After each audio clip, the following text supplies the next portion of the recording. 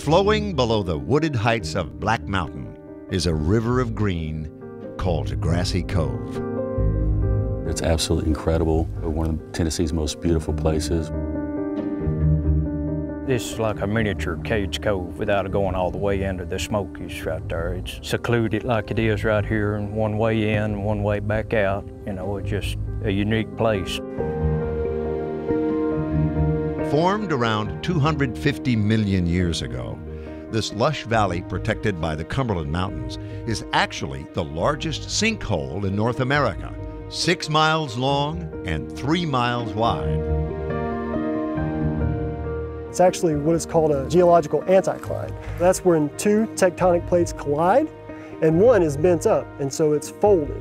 And that exposes a lot of vertical layers of limestone, and over time, that limestone is dissolved by water. The dissolved rock creates something called karst topography, a landscape filled with caves, sinkholes, and underground streams.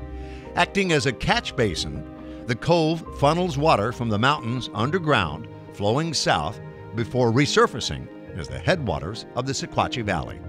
It's geologically a very special place. A place worth preserving, something the Tennessee Parks and Greenways Foundation has been working to do for some time. In 2001, we worked with the state of Tennessee and our donors and purchased the top of Black Mountain, 518 acres, spectacular view. You can see all the way to the Smokies from up there. The foundation also helped secure another 352 acres on Brady Mountain, where the Cumberland Trail traverses the mountaintops along the west side of the cove, and 385 acres to the south of Devil's Step Hollow, home to cave art more than 1,000 years old. It's Mississippian area, and it's pictographs, petroglyphs, and mudglyphs. And it's perhaps the most significant cave art that's been found in North America so far. It's just an incredible area. Now they have their sights set on another part of the cove, 1,000 acres of mature forest filled with wildlife on Brady and Bear Den Mountains. We're trying to conserve this 1,000 acres in its natural state, like it is now, and obviously better in the future. The caves, the sinkholes, the stream of water, its purity. Steve Walsh has brought some of the foundation's donors out to experience firsthand what they're trying to protect. You're scrambling up these rocks and you hear the birds above you, see the wild turkeys flying right by us as we walked up here. It's a spectacular experience. And this has been going on for hundreds and thousands of years. People have been on this mountain, the Native Americans before us, experiencing this. This land has been a part of Tommy Kemmer's life since before he was born. We've been here 150 plus years right there. Actually, I think my aunt found a deed maybe 1837. Tommy grew up exploring these mountains. Now he and his family would like for other people to be able to make their own discoveries, turning down offers to sell the land for more money in the hope it can become a park or natural area. You can see something different every time you go in the woods. After 50 years, you'd think you'd seen it all, but you don't. I'm still exploring it. One place Tommy hasn't explored just yet is Robert's Pit, a vertical cave around 60 feet deep, named after his grandfather. Today, these biologists with the TWRA are going in to look for endangered bats. In the area, we do have several Indiana bat hibernaculas and gray bat hibernaculas. We haven't found any yet on this piece of property, but a new cave was actually found on the property, and there was staining on the wall that would be characteristic of gray bats. So far, they found several species on the property, including the federally endangered northern long-eared bat.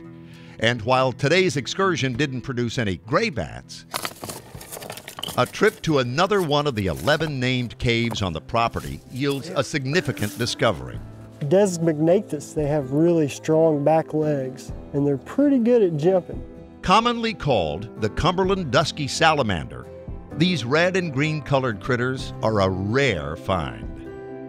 It's not a listed species, but it's a species of greatest conservation need.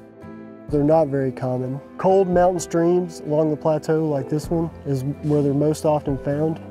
Here on the Kemmer property, the salamanders are relatively abundant. That won't be the case if these majestic trees are cut down or the land becomes scarred by development. The cameras have done a phenomenal job of keeping the ecosystems and the forests in place, and that's the way we want to keep it going into the future. So not only will hikers be able to come through and enjoy the incredible mountains, but it'll be important for wildlife too, from the birds that come migrating from Central America to the salamanders that are living in the creeks here.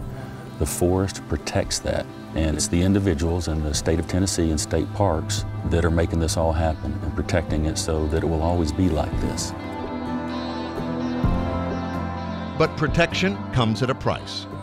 $2.2 million is the cost for this conservation project. It's a goal that is daunting, but achievable when people pitch in to help. We desperately need contributors right now. We need people who are willing to step up and say, hey, I want to make a difference. I want to be a part of this. I want my legacy to be I've helped preserve this piece of wonderful property in Grassy Cove. It would be a treasure for Tennesseans and everybody else to be able to come here and hike around and enjoy these features. You can't remake this if you had all the money in the world. You can't make this right here, you know. So I thought it was important to share with other people, you know, my kids, hopefully my grandkids next, to be able to see it like it is today.